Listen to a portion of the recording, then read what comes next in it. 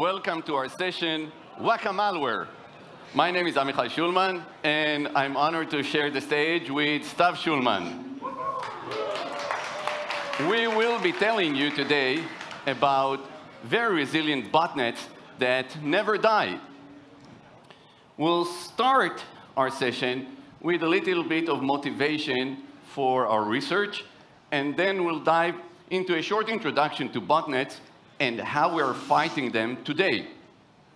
Then we will show you the botnets that never die, and we'll talk a little bit about further research and some conclusions. So without further ado, why did we go after botnets?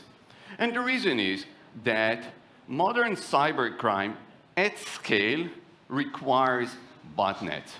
Whether you want to just DDoS someone, or launch a carding attack, or a credential stuffing attack, or even plain SQL injection, and you want to do it at scale, you need a functioning botnet. So there are organizations and individuals out there that make a living out of creating those botnets, maintaining them, and either using them for their own operations or renting pieces of them for other people, other organizations for their operations. And it seems that these robust botnets are the key to the success or failure of cybercrime operations. So researchers figured out that neutralizing a botnet is practically destroying the operations. So the question we came up with is, can we build a botnet that survives neutralizing? And can this resilient botnet be cost-effective? And of course, the biggest question of all, can the father and daughter relationship survive this joint research? So now, in order to begin our journey, I would like to start with giving a bit of background on something that is very near and dear to my heart: malware infrastructures. During my day-to-day as a researcher, I happened to stumble upon a very broad range of different threat actors utilizing different malwares and implementing different approaches for C&Cs. Generally speaking, I think we can take all of them and divide into three main difficulty levels of infrastructure implementations. The very first one is obviously the one that's most basic. And threat actors using this level would rely on domain names. They will have to acquire dedicated domain names, or that they can abuse some compromised infrastructure they got access to in order to manually maintain a pool of servers. They will initially deliver these servers inside victims' environments by literally embedding them inside malware binary samples or inside dedicated config files that will come with these malwares. Now, for threat actors that choose this approach, even though it's basic, they still have a little bit of range of motion because they can do things like update their pool of domains from time to time, but they will have to do so by relying on an already known and functioning domain. Now, the second level of difficulty is for threat actors still relying on domain names, but kind of wake up in the morning feeling a tad more creative. And they will usually use DGAs. Now, a domain generation algorithm means that inside the malware, instead of finding a pool of servers, we'll encounter just one function. And this function will contain a pattern, then a set of prefixes, symbols, and characters that will be used to generate random domain names during the malware's execution, meaning that we can't actually predict which domain is going to be used next. Now, I believe that the most advanced practice that we currently experience in the wild is threat groups that completely ditch the use of these domain names and move forward for utilizing completely publicly available legitimate services and utilities for their malicious infrastructures. So we see actors that rely on social media platforms for creating malicious profiles in places like Facebook, Twitter, or Instagram to deliver their malicious content using that. We see attackers abuse cloud-based file share services, so things like Google Drive and Dropbox. And we even see a rise of threat groups that take completely legitimate utilities. So things like remote control software that was originally intended for IT personnel, for instance, to tackle faults and incidents, and abuse its capabilities for full-blown malwares. So we can really see that this usage of the publicly available utilities is on the rise, and it's an ongoing trend, because we see some of the trendiest stuff, like AI-powered malwares that rely on the Microsoft Teams platform for channeling their C2 communication. We even see huge malware distributors, such as Agent Tesla and Raccoon Stealer, that rely on the Discord CDN to deliver malicious payloads. Now that we've covered the means available for threat actors today against us, let's see what we actually as defenders can do against them. So obviously, we can and we should identify those resources used by the threat groups. We can analyze any malwares that we get. We can enrich data we've collected. And lastly, we should respond and act. How do we even identify those malicious network resources used by threat groups? Well, there are the good old traditional ways, so network anomalies, non-standard ports, large packets, high volume of traffic, and even registration of strange domain names like the greatest Google with a 0. Today, we even have some more advanced practices to do that. So things like EDR alerts, which allows us to see communication inside the context of process execution, which helps us gain some more clever conclusions on what we see.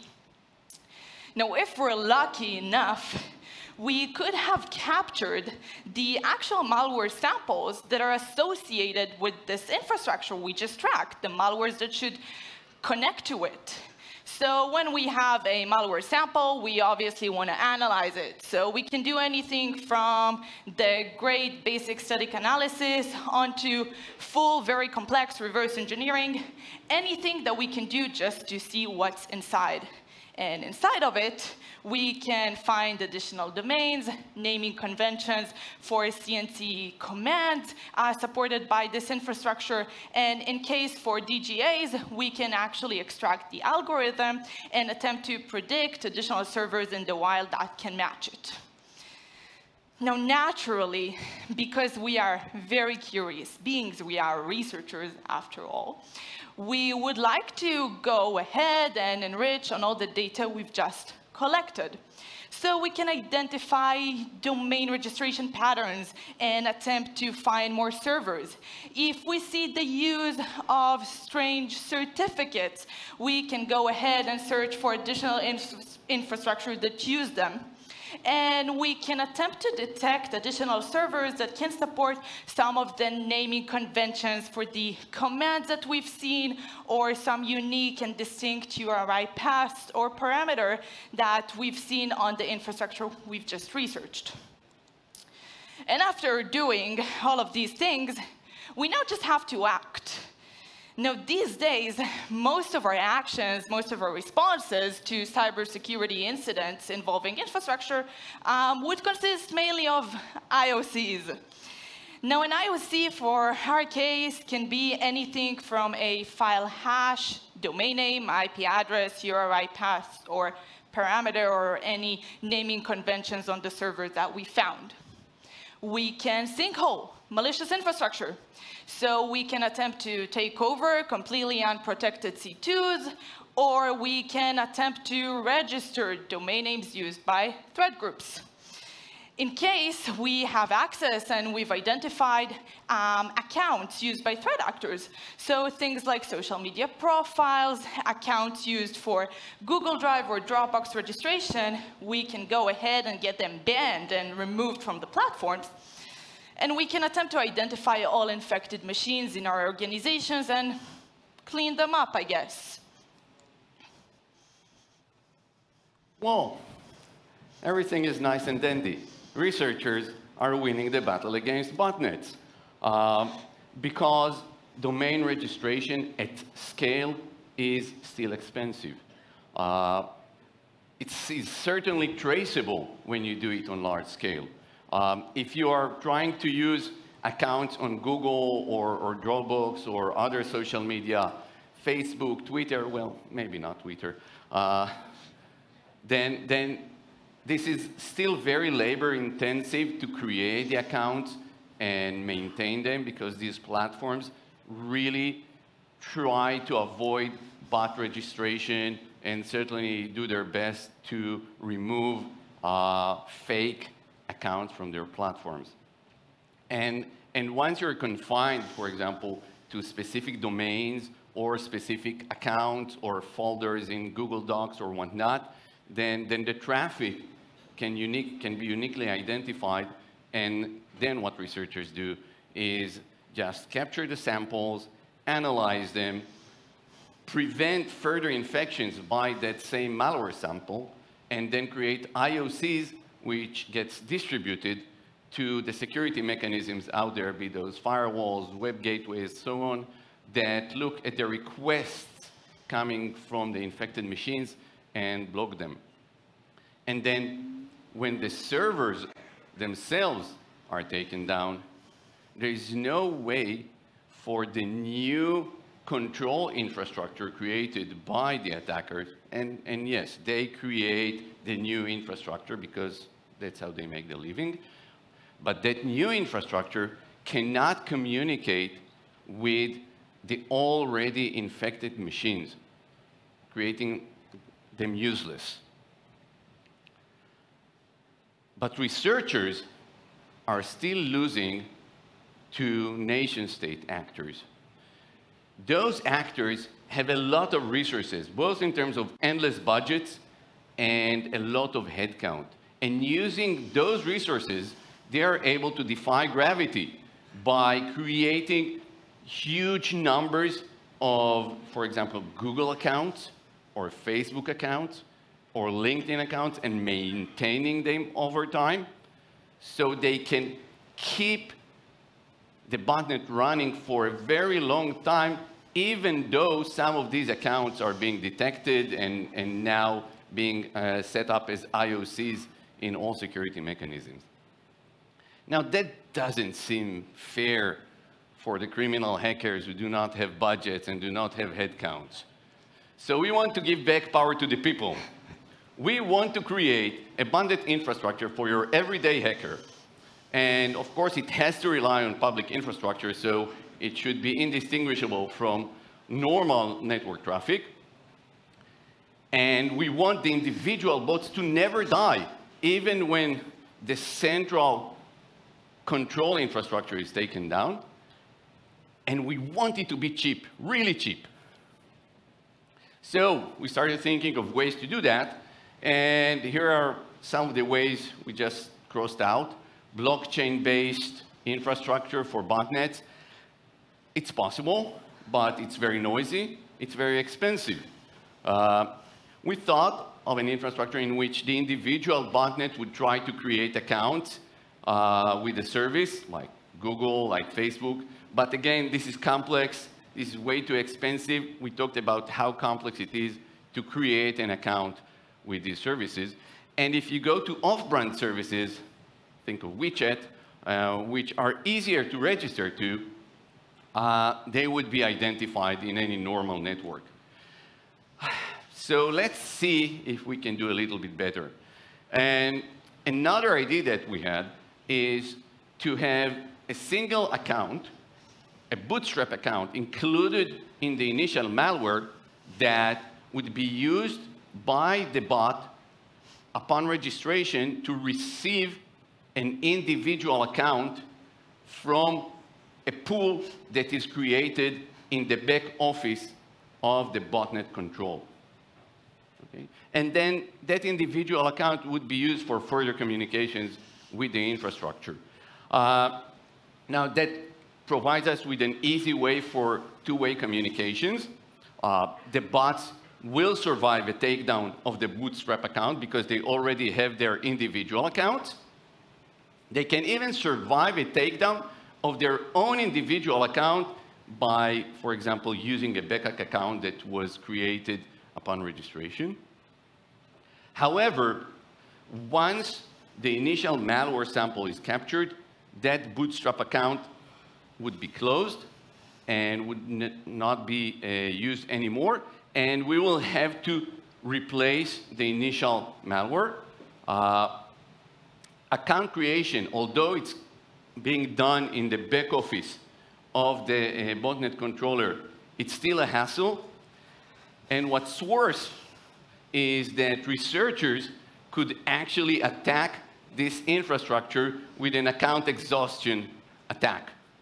So they would drive the botnet controller crazy with constantly asking for new accounts.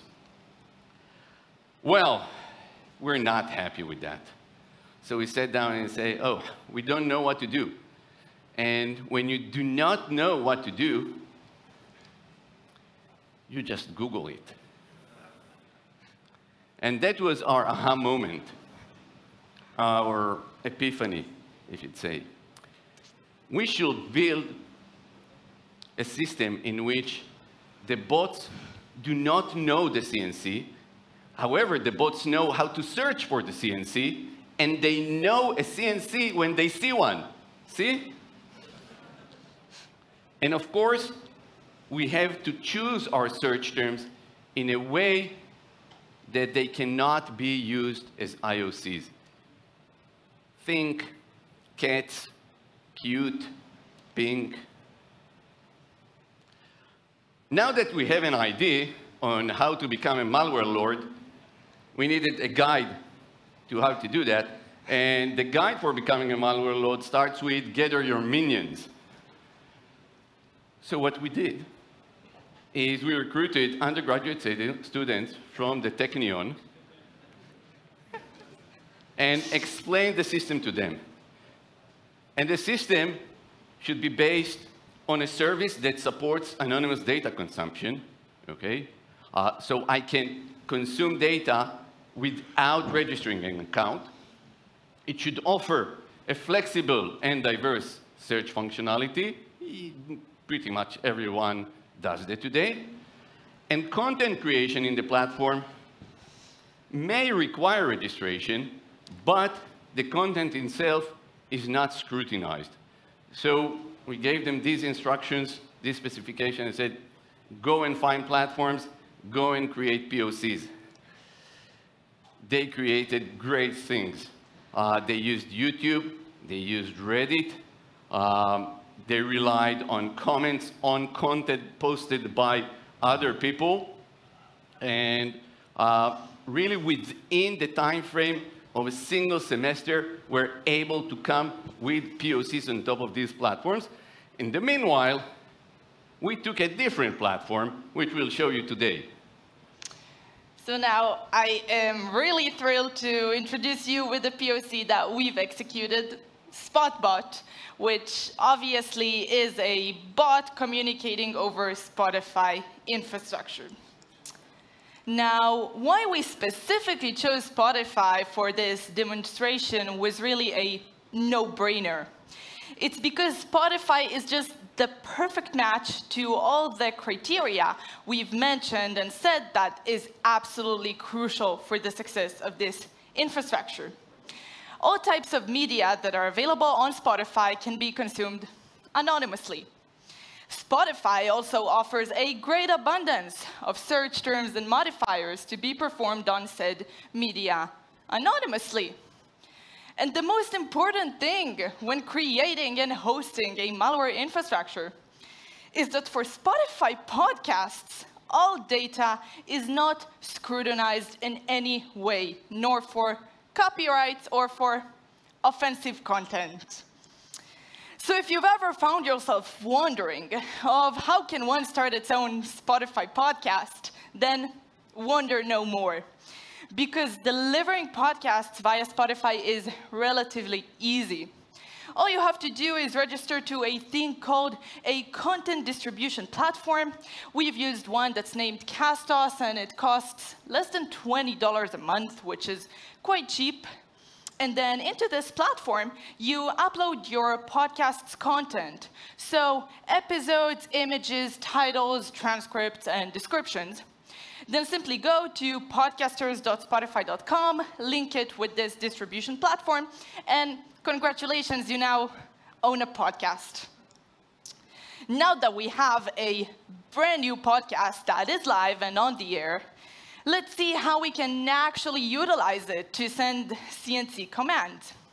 And so the first approach we can take here is to encode data inside the podcast's audio streams or the images that are associated with it. And to do that, we'll have to encode and then decode the data on the other end using something like an OCR or an audio modulation program. Now, the second approach that we chose is to encode short data messages inside podcast episodes descriptions. Now, you'll be surprised with how much you can fit inside just one description. So for instance, we can put there short commands, we can put URLs for fetching further payloads, we can insert the ID of an additional Spotify object in our malicious chain, and we can even fit a 64-byte DSA digital signature inside the description. Now that we covered how the Spotbot's controller side can look like and can operate, let's see how the Spotbot's clients, so the victims themselves, can create their initial contact with the Spotify C2. And to do that, we'll rely on those search terms we've mentioned earlier. It's because each Spotbot distribution will be packaged with a set of keywords referring to the malicious podcast name. Upon initial execution, Spotbot will search Spotify for these keywords, receiving back many, many results, including podcast episodes, songs, playlists, artists, and essentially anything available on the platform that can match either of the keywords. Poor Spotbot now has to determine which of these results is the right one. And to do that, he will attempt to match the description of all of the results with an additional set of either keywords or patterns that are embedded inside the malware. Now, the right episode with the right description shouldn't only match Spotbot's keywords and patterns, but must also match Spotbot's digital signature, because we've said that we can fit one inside the malicious description. Now, using the signature helps Spotbot verify that it got the right content, while also helping us make sure that our infrastructure and our bots are not being sinkholed. So as you can see inside the description, we can put things like commands to be executed on the victim's host machine, or that we can put there the ID of an additional episode of our podcast that will eventually lead Spotbot to things it has to execute. Now let's all assume for a moment that the absolute worst of all had happened, and a researcher happened to track down the links to all of our episodes, blocking them, even getting them removed from Spotify in an attempt to defeat us and disable all the bots. Well, in this case, we'll just simply upload new and fresh content into Spotify, because we're still aware of the keywords that are embedded inside Spotbot's distributions, and Spotbot will forever continue to look up their keywords in case they received no additional command, leaving us and a researcher playing a very vicious game of whack-a-malware with Spotify content and Spotbot reviving. Now, we want to present just a quick demo of how Spotbot's execution can actually look like. So on this side, you can see the console output of a Spotbot's execution. So what a bot is doing, what is he looking for in Spotify, what did he find and attempting to do next. And on this side, you can see the actual content on Spotify that the bot is consuming. So we can see that the bot is attempting to start and is not starting. So that's great. I'll simulate the bot.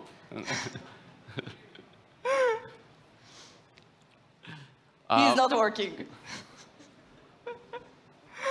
So it was evident that we could easily create a running, functioning botnet infrastructure on top of various platforms in a very minimal cost. And it was easy to deliver commands from the controller to the bots on this infrastructure. But as you've noticed, it's not that trivial to do the other way around.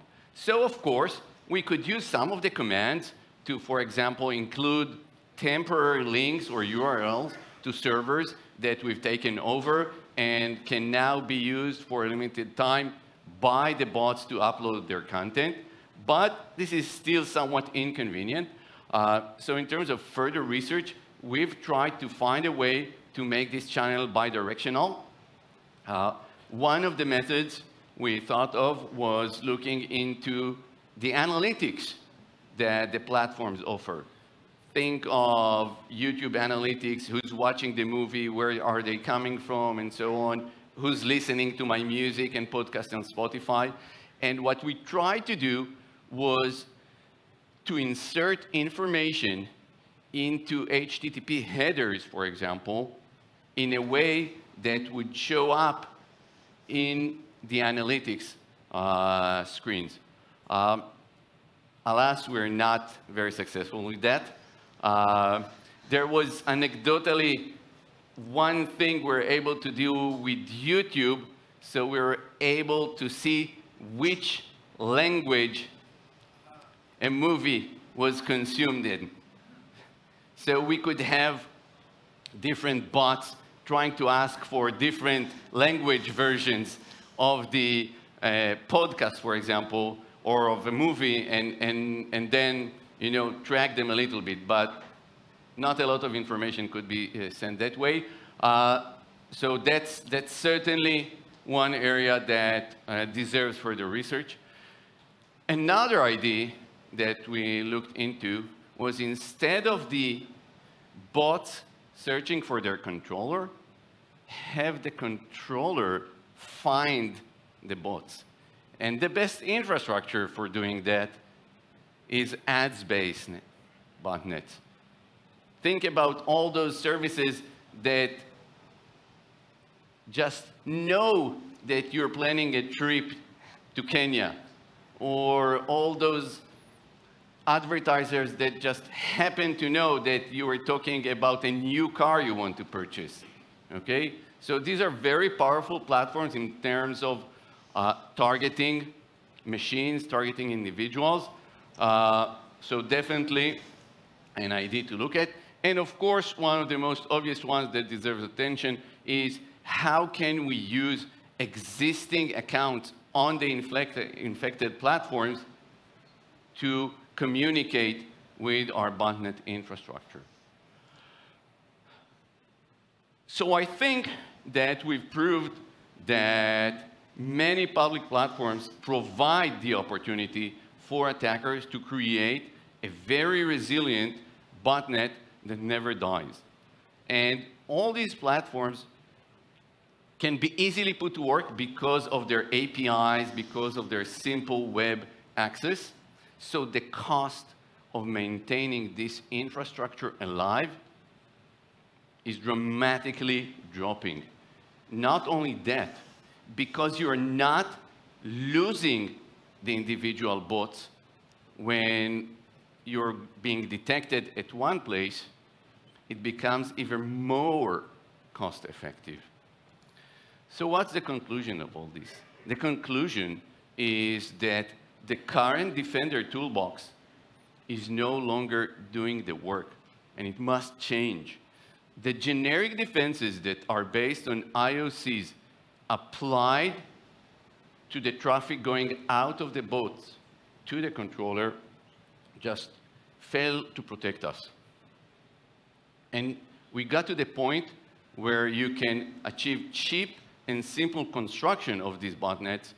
However, it's a very expensive and complex process to dismantle them. And it seems like we need a new breed of tools here that are able to look at the content delivered by the platforms and at the same time be somewhat platform agnostic. And until we have this breed of tools, we'll keep losing the game of whack-a-malware.